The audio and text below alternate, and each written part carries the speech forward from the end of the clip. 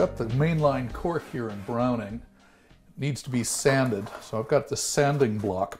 It's a long sanding block because a long block will make the sanding go smoother. No lumps and hollows, at least hopefully. This is 60 grit sanding paper here.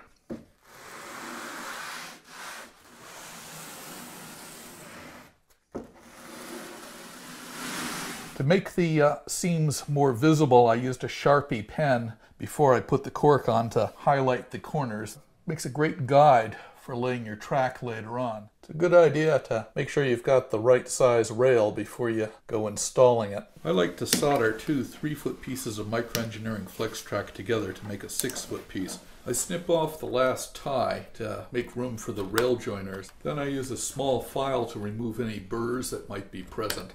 The burrs have to come off for the rail joiners to slide on. I always use microengineering rail joiners with microengineering rail. Microengineering rail's got a smaller cross section than other products.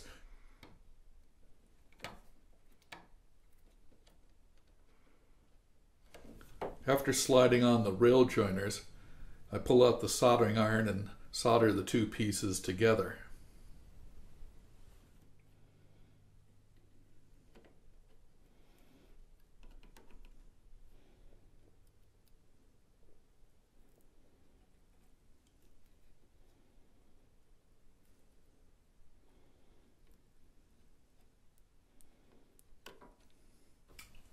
Microengineering flex track can be a little difficult to line up in a curve. It doesn't want to bend easily. But this tool makes life a lot easier. I'll show you how it works. Well, we start off by holding the track sort of in position. Then I put this on. It slips on the rails, and I'm putting a gradual curving pressure on it. Don't want to work all at once. Kind of coaxing it into position. See how easily this is going? Just a little bit at a time. Easy does it. One of the things that happens though is that the ties tend to slide around and they're not perfectly aligned anymore. So we'll need to take care of that. We need to tweak those back into shape in a little while.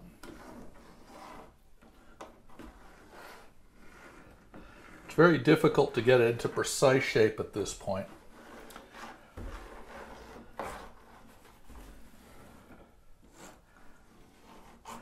all we're trying to do is rough shape it.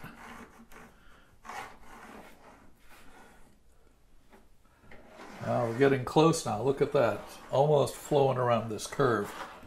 Before I had this little tool here, the shaping business was a lot more painstaking. Required a lot more attention. Well, we're going to have to trim the track down here where it hits this turnout. So let's get it ready. Well, you can see here that the ends of the flex track and the turnout don't line up particularly well. First thing we have to do is take some ties off. And then I'm going to line the track up here. I'm going to sight down it. Where should we cut it? Well, let's cut it right at the end of this piece of turnout rail here. Now, when I cut it, I'm going to take a little more off than I really want to. So I'm going to mark it. So I pulled it this way. I'm going to mark it by just denting it with the edge of the rail nippers. And we can get in here.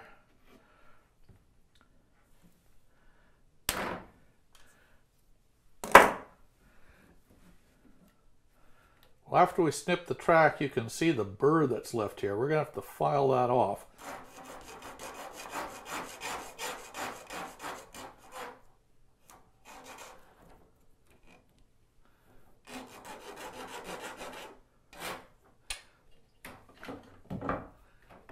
And we got to do some deburring.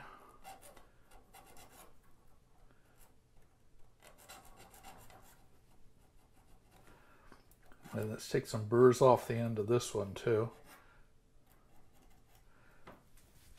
Well, let's see if we can get this to fit here. Hopefully it'll just slip on real nice. Yeah, that's good.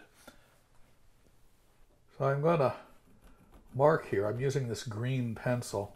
Usually you'll use a red pencil, but I can't seem to find it, so green is it. This is how far I'm going to be spreading the glue. I don't want to get glue in here. So do that. And there's a couple more places I need to mark. I'm going to put feeder wires underneath these rail joiners. I'll bring them up and we're going to solder them right to the bottoms of the rail joiners. That way they won't be visible. But I need to know where the holes are going. I'll mark where the rail joiners are on both sides. You can sort of see those marks here, but that'll be good enough. Finally, we're going to mark here at the end of the flex track, and this is how far we need to spread the caulk.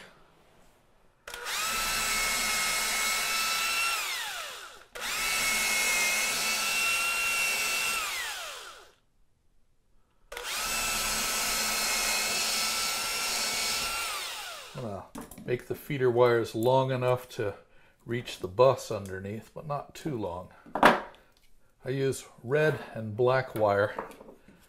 Going to strip about 1/2 inch off the ends of the wires.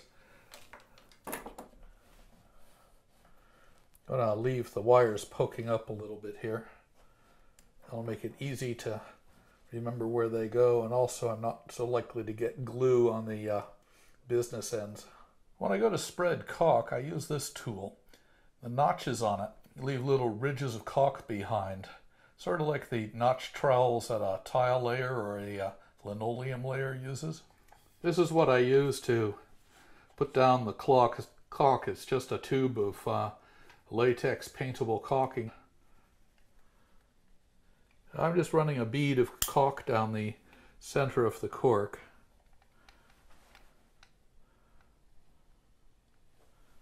Don't forget to plug up the end of the tube of caulk again, or it'll be solid when you come back for it.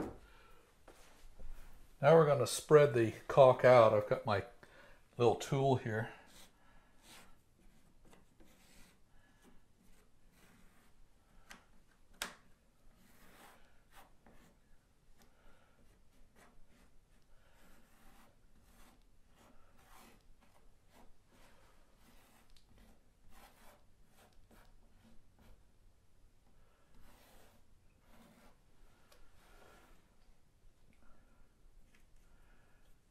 A little tricky around the wires, don't want to get any caulk in there. Judging from the buildup here, I'd say I put too much down.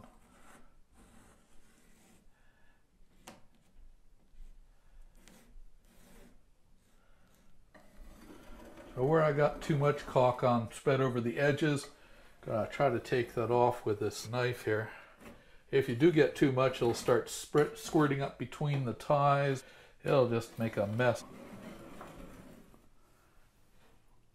We're going to bend the tops of the feeders. They're going to come up underneath the rail, and we're going to solder them to the bottom of the rail joiners. Let's pull them down right now so that they're in position. Oh, okay. Let's put that rail in place. We've got the flex track here. Going to sit it on and slip it into the joiners down here at the turnout.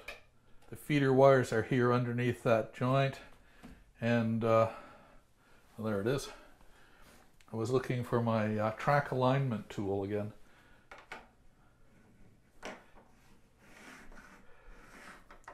Going to use that to push the track into position a little here, and also to bed it down in the caulking compound. You can see here that when we moved the track, we wound up with a bunch of ties that got jammed up next to each other. We don't want that. So I'm just going to take these tweezers here. I got the wrong end of them, and I'm just running them down the ties here, and that just gently moves those ties around.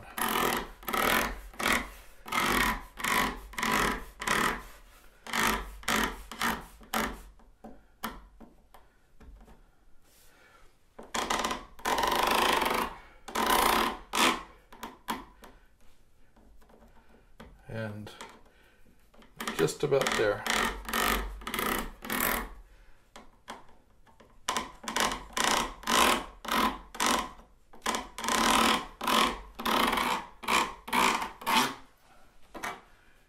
And And I think we got the tie spacing restored here. One of the things that I found is that if you want the track to be straight, you've got to use a straight edge to do it.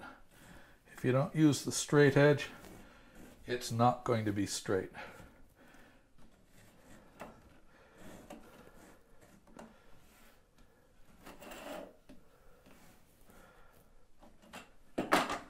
I'll sight along it here, and that's looking pretty good.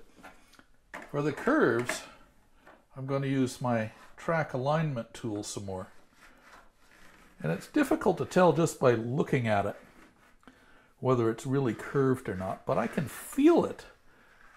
I put this on and I apply slight twisting pressure to it, and I can feel where the curve isn't continuous. So it's a combination of looking and feeling. Oops, I could feel there's a lump there. Get that out. Trying to be careful to keep my fingers out of the caulking compound too. I'd either twist this way or twist this way to try to get the track to be a little more curved or a little less curved.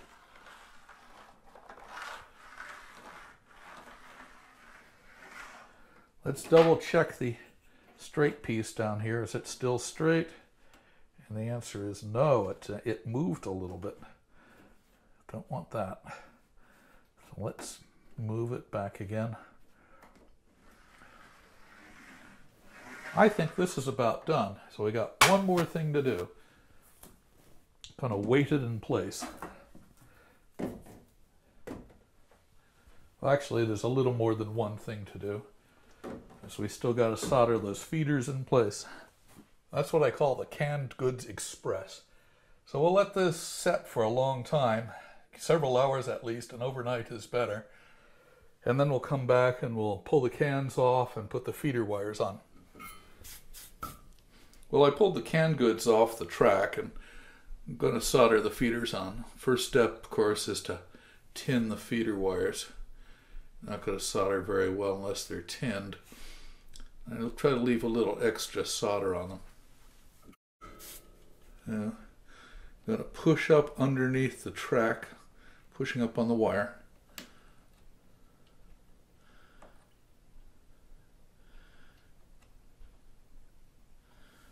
I made a little kink in the solder end that'll help get the solder up underneath the rail joiner. I like doing it this way because it hides the joint.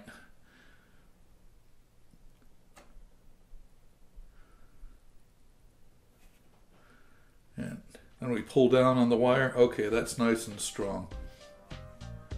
Let's try to get some solder underneath there too.